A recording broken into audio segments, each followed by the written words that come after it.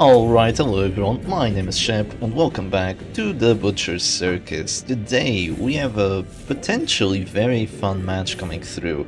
We're playing against someone I actually don't know, Daniel Rockins, and they are our darkest one opponent for the day. Wait a second, isn't this the Flazen special or the Flazen comp? You know, the Crusader, Abomination, Man-at-Arms, Grave Robber. I know what this is, that's a very good setup that my opponent has right here. However, it's a little bit wrong. You're supposed to put the Abomination in third, because, well, he doesn't get punished for it because I don't have the net to actually get more move chance, but in this team you're supposed to put the Abomination in third because it's his safest position. If the Grave Robber gets pulled, not only does she have a lot of dodge, she can also just Shadow Fade and he's back in the position where he wants to be. You usually don't really have a great place to put the Abomination, and this team kind of escapes that, because if you put him in position 2 and you go second, then you can get slammed. If you put him in position 1, you don't have access to V-Spile, and you can also get purged by the Leper, and if you put him in position 3, the character behind you can get pulled, and then you'll be useless. But with this team, not so much. This team can do better than that. Now, what do I want to go for here? Do I want to just go for a command? Do I want to go for a bolster? Do I want to go for a stun? There's a lot of things I want to do. I'm gonna go for a little bit of a risky stun here on the Abomination, because today we are playing a Stress Vestal team. Now, you've probably never seen this in your lives, but this was kind of meta early on into the Butcher Circus, kind of meta. It was a decent comp. Not exactly what I'm playing, not with a Flagellant. People ran doggy with this. I believe it was a player called Sis that I played a little bit against. Back in the day, back in the good old days of the start of the Butcher Circus. It's been a while, but the game balance is still the same. Well, what can I say about it? Yeah, it's just the Butcher Circus, never change, I guess. So yeah, the team had a doggy, and it was very susceptible against other stress teams because, you know, in today's meta, everyone kind of either has a really good Mark team or has a Flagellant Cult of Absolution. So playing a team like this, the Vestal is getting abused, and not having a Flagellant against stress teams means that you're also getting abused because you have nothing to deal with Flagellant.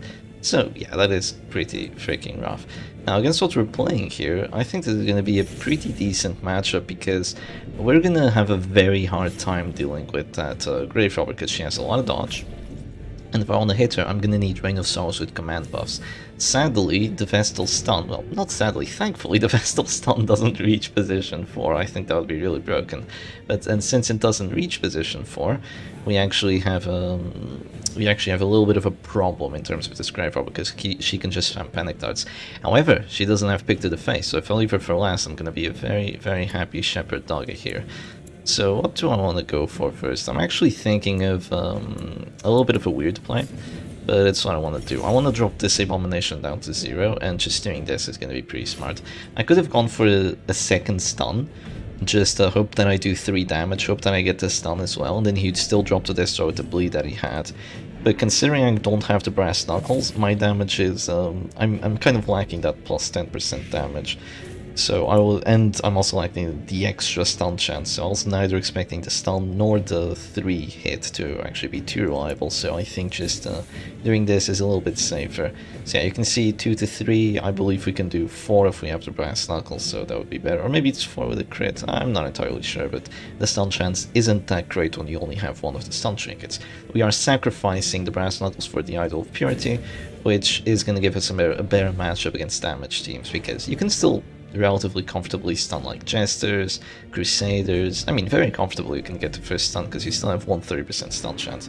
And then you can do very big heals that are very difficult to deal with. Very, very difficult. Compared to Shep's Stress, for example. Like, if you had a doggy here, you'd be quite lacking on the healing, but since I don't have a doggy, since I have a Vestal instead, I actually have a very decent amount of healing.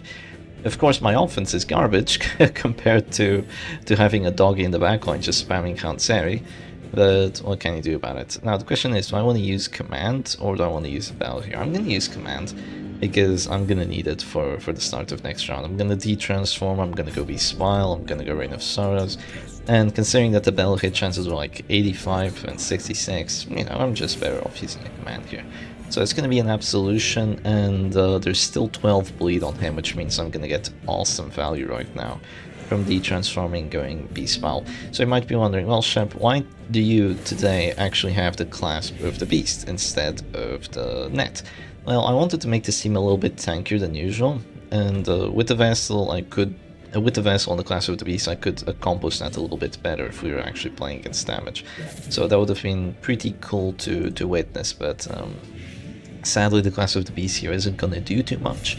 But it's still giving us plus a little bit of HP plus protection, and the on stress, on melee inflicting stress, I mean, you can't go wrong with it, right? So sadly, even with the Vestal's very decent resistances of 40 against Blight and 40 against Bleed, yeah, Panic Darts has 140 base, so with the Satchel of Dirty Tricks you literally cannot resist it. And that means that we are already ticking down to 0, which definitely sucks here. I'm gonna click the mana arms, I'm gonna drop a bell just so there isn't too much damage from like a Zealous or anything that happens right now. You know, when in doubt, bell it out. So we're just gonna do that, and we're gonna adapt to the situation, because the Vestal's probably gonna have to heal herself, but she's definitely doomed. She has a lot of blight on her, she's already at 100 stress, a couple more panic darts and she's gone. That's gonna be very annoying. So even with the Bellow debuff and our 10% protection, we still take a 9 from the Stunning Blow crit from this Crusader. He doesn't even have a stun trinket. I don't know why he's going Stunning Blow. I think that if you're playing like a generalist Crusader like this, you should bring Sacred Blade, because it's not something I usually do. I usually think this is a silly idea. If you're playing a Stress Team Crusader, you should bring Zealous with double Stress Trinkets like you have here, and just spam Zealous to kill my characters. If you want to bring kind of a generalist Crusader, then you're gonna have to stun, and if I was playing a team that had like an Arbalest, I could flare the debuffs, I could flare the stun away, and I'd be a very happy Shepherd Doggy right now, but sadly there is no justice in this world, and the Vestal does not get her own flare. She gets Illumination, but it doesn't do even a third of what the flare does, so that is pretty sad. One thing I can do, though, is I can kind of wait out my blights a little bit. I can go for a stun on this Crusader, and then I can heal myself. I was hoping for a crit there to give myself more healing skills, and then I could just drop a really big Divine Grace for pretty much all of my health bar. I would have absolutely loved that. So it's going to be a V-Smile right now, and yeah, that's some blight, that's some stress, definitely a good play. He can stay at this store, he's not at risk at all. So that's something that I'm gonna have to deal with somehow. I still have so much blight on me. She moves forward, which opens her up to B-Smile. That's far from perfect here. Oh, how I wish I could hit position 4. I can with Illumination, but yeah, I don't really want to do that. I'm just gonna heal myself here with the Vestal, just to keep her alive for a little bit. If you want to keep spamming Panic Darts into her, then so be it. Once she's gone, I think my Flagellant and my Abomination Man-at-Arms have been doing a better job at taking out your team than the other characters. Then your characters have been doing it, taking out my team. So what should we do here? Maybe a Bellow first to just reduce damage further, or maybe... do I need accuracy buffs? I mean, I have plus 20. I think I need to get stress from the Bellows, or else I'm not even gonna get afflictions. Yeah, the big problems with this team is that even though you have healing, sometimes it's just not enough against smart teams, because they have more actions than you do, because they're getting stuns, they have more attacking actions than you have heals. Even if you heal a lot with the Vestal, the Arbalest can pretty much just drop you down to 0 HP again. And another huge problem is that you're getting stuns while also trying to apply Bellow debuffs.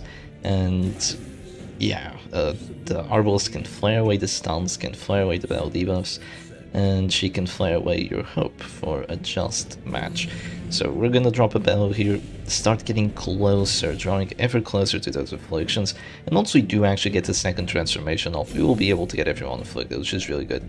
Flagellant is also doing an amazing job at dropping everyone down to 0. Like, this is all Flagellant, this is all Flagellant's handiwork. He dropped the Abomination to 0 with the Bleeds, he's dropping these two characters closer to 0 with the Bleeds, and the Crusader is kind of getting not perma-stunned, but kind of stunned, and his actions aren't doing too much compared to what they could be doing because of our Vestal. So the Vestal is still doing okay comparatively to that Grave Robber. So right now, what does that do? That's just stress, that's okay. I'm gonna transform here, and I'm gonna go for a little bit of a weird one. I'm gonna go for a slam on... yeah, I'm gonna go for a slam on the Abomination. Sadly, I don't get the 25. If I got the 25 there, I'd have to say it would be GG on the spot, because without any transformations, and with this Crusader almost afflicted, and with the Grave Robber kind of taking down to 0, I think my Flagellant would be pretty much able to 1v3 this. even with these characters, you know, kind of dying, because Vestal's very close to dying, the Abomination's kind of close to dying, Zell's Panic Darts, he's gone. So yeah, would have loved to see that happen, especially with no horror from the transformation, but he stays alive, even hitting himself, but he does stay alive, thankfully for him. We're gonna click here, we're just gonna drop another Rain of Sorrows. So yeah, we're getting pretty lucky to hit this this Grave Robber quite as much as we are hitting her, so that's pretty nice.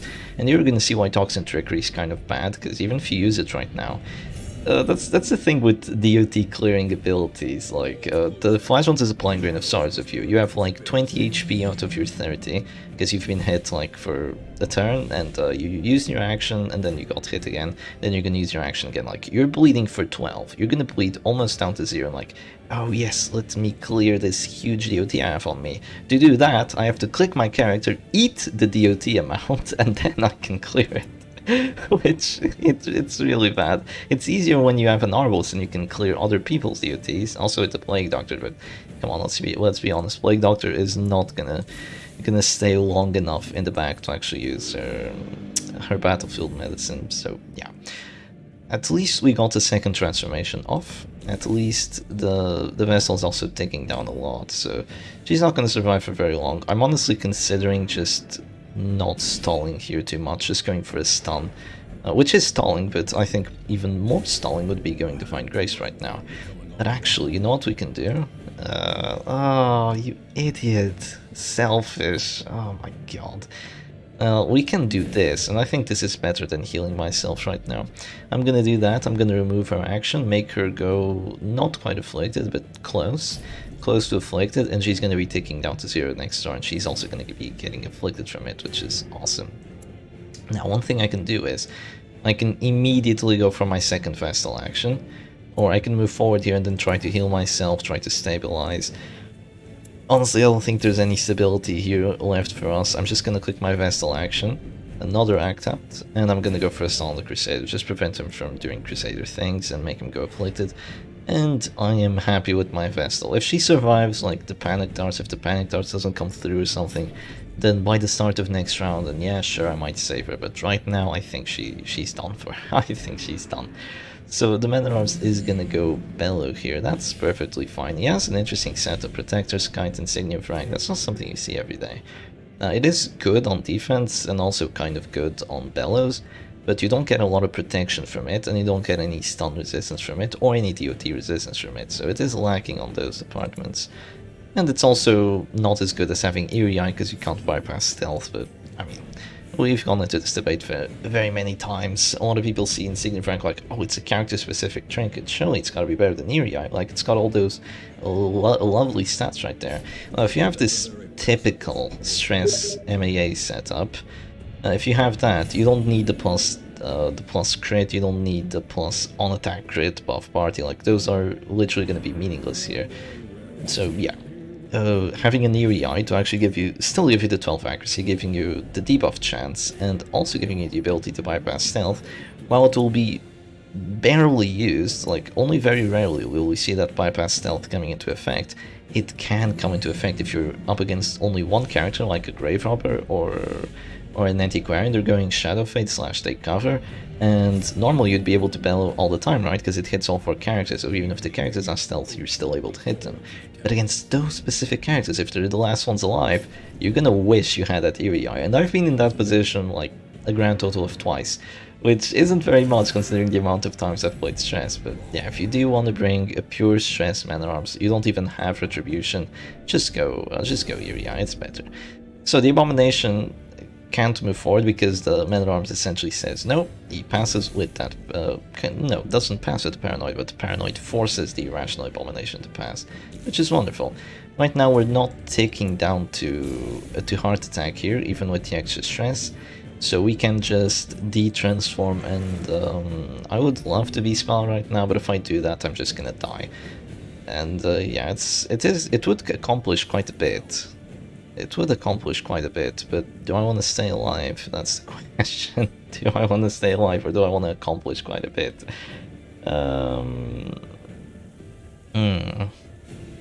Should we let the Flagellant and Man-at-Arms just duo team this? You know what? Let's let that happen. Oh no, why did you die? I wanted this to be a 2v4. I guess it's gonna be a 3v3 now and then a 2v3. Oh well.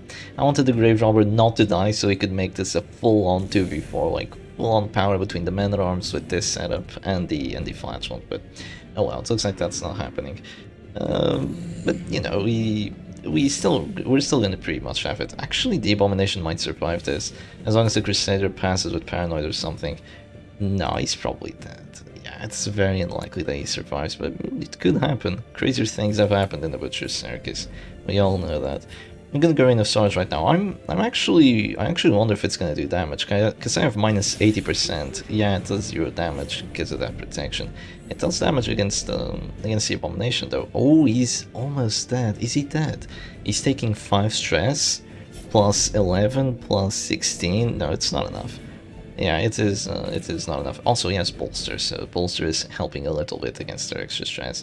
But if he doesn't heal right now, if he doesn't de-transform heal himself and stay in position 4, I'm just gonna kill him with a Bellows, so he's forced to do it if he wants to stay alive. Oh, he's out of heals. Oh, son, I'm sorry. Oh, he says no again. He has to pass. Oh my god, that is nasty. He's just gone then. He is absolutely gone. Do I want to save the Abomination here? Do I want to be mean like that? Yeah, let's be mean like that. Let's keep the Abomination alive here. I'm not gonna let you get the free kill with the Zealous Accusation. Nah. You can hit my position 1 and my position 4 character with the Zealous if you want to. Oh, he's gonna go for a heal. Even going for a heal, it wouldn't be enough. Even if you heal for 6, he's still bleeding down to this door, so he's done for. He's done.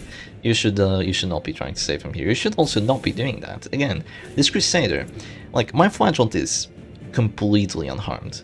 Completely unharmed right now. He has pretty much 0 stress, he has taken 0 points of damage, he has 2 redeems, he has 2 exsanguinates, he's fine. If you have a Crusader, you are actually pretty decent at dealing with Flagellants. You can actually deal with a Flagellant as a stress team with 2 characters. A couple characters. Either you have a Grave Robber for the end of the match and spam Panic Darts on him, which works rather well. Either you have an Abomination to transform, apply Horror, which is always great, but it doesn't win you the match like at the very end of the game. Or you can have another Flagellant to fight fire with fire, and you know, they're both broken so they both go at each other's throats. Or you can have a Crusader to spam Zealous, and with that Zealous Accusation, the Flagellant's going to be taking down to 0, he's going to be steadily taking stress because it has a very big stress base, right? So with that big stress base, instead of... Actually, that was a mistake, yeah. The Man-at-Arms is going to stay alive now, but it's alright.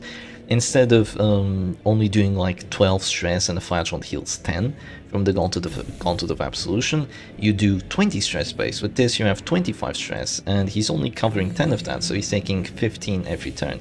Which doesn't sound like much compared to what a Zealous usually does, especially with Pulsar it's going to be even less. But it is definitely a lot more than what a Bellow can do. A Bellow is pretty much useless. So having a Crusader is a blessing when you're actually playing with these stress teams. But a blessing that was squandered here by just going stun after stun after stun. It is not the playstyle I usually go for, and you kind of know how I feel about playstyles that aren't mine. I'm quick to criticize them. And I know that's kind of a mistake in me, because there's a lot of fun playstyles in Butcher's Circus, and I think going stuns is, in stress teams, is possible, even though it's not what I usually do. But if you want to go that, that's at least take Sacred Blade. Like, you just can't go wrong with Sacred Blade. Imagine if this Crusader went Courageous with the Sacred Blade. I would be screwed right now. I'd be unable to bleed him. I'd be unable to stress him. I might even lose this, as it is, if he actually had the Sacred Blade. But if you're running 2 stress trinkets and your bread and butter ability is still Stunning Blow, yeah, that's not gonna work out for you. So the Crusader moves back here, which doesn't really do anything. He's paranoid, so that's minus 25% damage. Now he's gonna start using that Zealous. And as you can see, it doesn't do much stress. It does 12 stress total, which, you know, it ain't much, but it's honest work, I'm gonna have to say. So now we can start spamming these Bellows, and we can start going for these Punishes. So yeah, the final judgment is soon upon you, you fear. You're the only one left alive, little Crusader. And we can start going for these bleeds on him as well, which is wonderful here. Because he has less bleed resistance, and we have more bleed chance, and once we start bleeding him out and causing him to have heart attacks, he's not going to survive very long. So here comes another Zealous. Also, keep in mind that if you do get a crit, it's going to hurt a lot more. and I will get afflicted shortly after that happens. But that's going to be the GG from Daniel Rockins, and let's go on for a match number 2. Actually, I think that was a pretty good episode already. We managed to go back to Darkest Rank 1, and yeah, on to Darkest 1 we go, with the Stress Vestal, so it looks like she still did a very okay job. So I'm just going to show you what the initial team was. I think I've played it before on the channel, I think J-Man covered it as well. It was called Tainted Devotion, and it went something like this.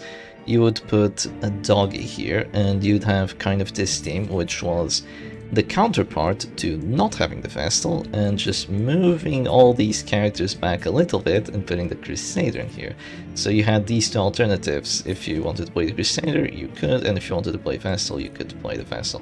Obviously, I think playing with the Crusader is a lot better than the Vestal, because Crusader has Zealous, he has the heals with Rally to the Flame, and he's honestly just an awesome character. I think playing Flatulent is even better, because that's Chef's Stress. So you see that the base of this team is always, base of Stress teams, like most of them have Man-at-Arms, Abomination, like 90% of Stress teams have these two characters, because they're just awesome. And the other characters are just trying to give you the best abilities, like the best mix of defense and offense. You want to have a good defense, such as a Flagellant with his Cult of Absolution and his heals, as well as having a good offense with his bleeds and the stress output. And the two other characters that you pick for your stress teams kind of have to be a mix and match of that. If you do want to beat the Mark teams, if you do want to beat the other stress teams, and if you do want to beat the occasional DOT team that kind of just counters your defensive abilities, because protection doesn't matter too much against DOT. So anyway, hope you enjoyed the match, and I'll see you again another time. Cheers.